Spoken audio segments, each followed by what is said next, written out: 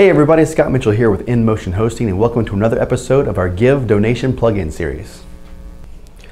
Okay, so I've installed the Give plugin into my WordPress, and I'm using 4.2.2, which is the most recent WordPress version. However, I decided to change themes, so I picked the 2013 theme. But when I did, I noticed something different. The menu here shows differently than it does on the 2014 and 2015 themes. These pages here, donation confirmation, donation history, and transaction failed, don't show on the newest theme.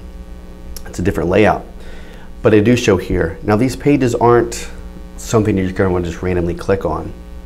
Okay, these are pages that are shown during the process of the Give donation. So what we want to do is remove these from the main menu, but they're automatically added when you install the Give plugin.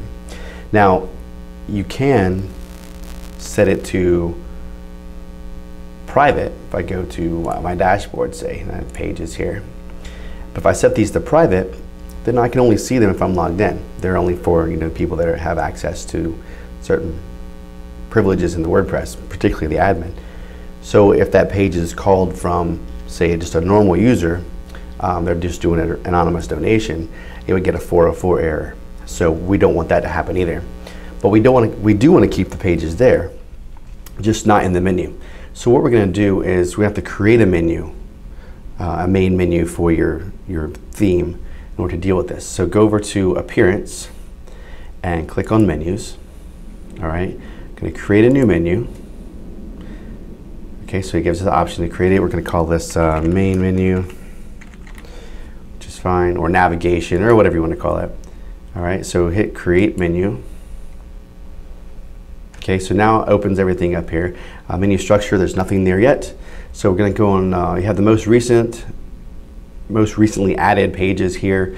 We're going to click View All and say we're going to have Home and our sample page, which really is nothing, but let's say that's a page, maybe it's your About page or contact information or something like that. Maybe you have something like that there. But the point is we're going to skip the donation confirmation, the donation history, and transaction failed pages. That's the big point.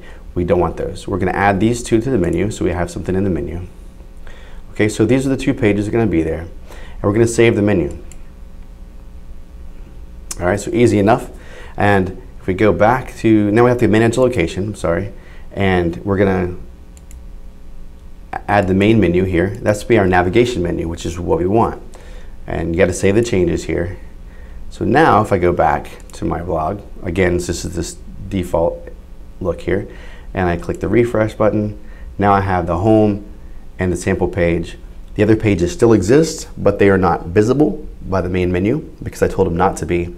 However, they still can be called forward and seen as needed. So if the Give plugin wants to call forward the confirmation page, it'll do so, and it's not going to 404 because I didn't set it to private. Okay, so that's how you take those default pages for the Give plugin and still have them in use, but not show up on your menu. Thanks for joining us for another episode of our Give Donation plugin series. If you enjoyed the video, be sure to like and subscribe to the YouTube channel below. Also, don't forget to leave any questions or comments you have in the comment section below so we can bring you more great videos. Thanks, and see you next time. Do you know the InMotion Hosting Support Center has thousands of articles, pictures, and video tutorials to help you out with your web hosting questions? Something for everyone, from beginners to experts. Join our community and sign up with your Facebook or Google Plus for free swag, prizes, and discounts. Visit our support center at inmotionhosting.com/support.